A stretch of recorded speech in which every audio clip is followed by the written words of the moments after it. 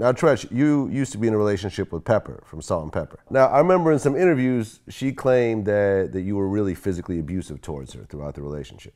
And she had a point where she told me and different people that once she told the book and the publishers, she really didn't even read the whole book before it came out. And what happened was they juiced up the stories and everything else. So all of that, once you get into a different, that's another part of this industry and everything else. You got to know exactly when you touch on certain issues, you got to make sure everything is actual factual. Or once somebody writes something, people going to believe first what they read, not what the truth is, because by the time the truth comes out, it's too long for people. They want to know what the word is right then, and then they run with it. And we know the game. Now, how did it affect you when news like that came out? I mean, you never want to hear any news that's going to put you under a bad spotlight or make you demonize you or make you look one way or the other. You know, we all have fought our demons and done things that we weren't proud of in life and relationships and everything else. But when certain things are just taken and you're just being attacked, and when certain things have no merit, it's like, it's disappointing to see how far people will go to run with stories just from it being a story. I mean, did you and Pepa talk after those stories came out? Yeah, like I said, we spoke, and what was said was, it wasn't no proofreading of that book. Once she gives information, they ran and did whatever they wanted to do.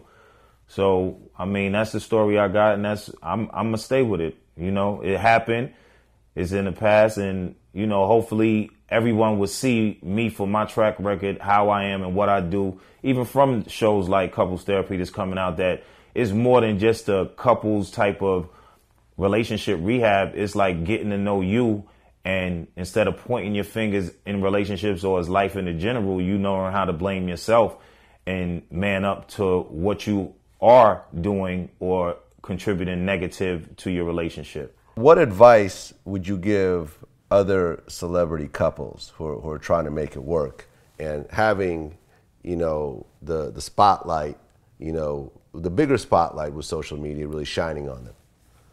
I would tell them, get someone professional to talk to y'all about your relationship. It's like, you know, a lot of times you'll have friends or people that's not professional or like in that realm of really knowing what they talking about to tell you about your relationship, when you need somebody professional in there. If you could go out, if you could afford it, to really put you in check, put your partner in check, and put your relationship, everything on the table, so you know how to fix it. Because if everybody could fix their relationships, it would be no therapists out there. It would be no need for them. And sometimes with egos or anything else, we get to the point, well, we could fix it. If we can't fix it, we need to let it go. I mean, a lot of things aren't just where you can fix it. So you got to reach out for the help that you need.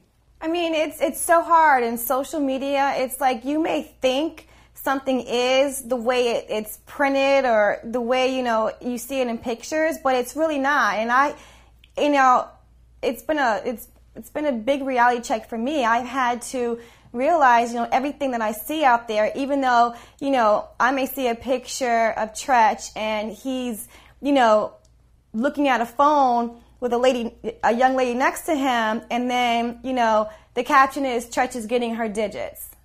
That's something that, you know, in actuality, it was like, oh, you know, we took a picture, we were looking at the picture. You know, you have to block everything out of your relationship. Everybody, advice, you know, nobody knows him more.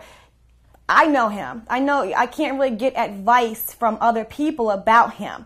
So you have to block everything out of your relationship. And I think more people need to take advice, because if you look at everyone breaking up, getting together, and just, you know, it's just too much. You know, I believe in love. I believe in relationships. I believe in giving people, you know, second chances. And that's what couples therapy. You look deep down into who you are, how you were raised, what makes you do some of the things that you do. And a lot of people don't do enough of that. As soon as they do one thing wrong, it's over. That's it. And it shouldn't be like that. And sometimes, you know, with us, therapy helped us, you know, because we both had issues, and we had to figure out, wow, where's this coming from? The first few years were like fairy tale. We didn't really argue. And then, like, when we hit our 7th year, it's like, we can't even be in the same room together. What is this? What's going on? What is this about? So Definitely do not be afraid of therapy and shut all of that social media, friends, family, everybody out of your relationship. There was a picture that came out with Chingy and a young lady. It was kind of like a picture like in a club, someone just asked, a fan takes a photo.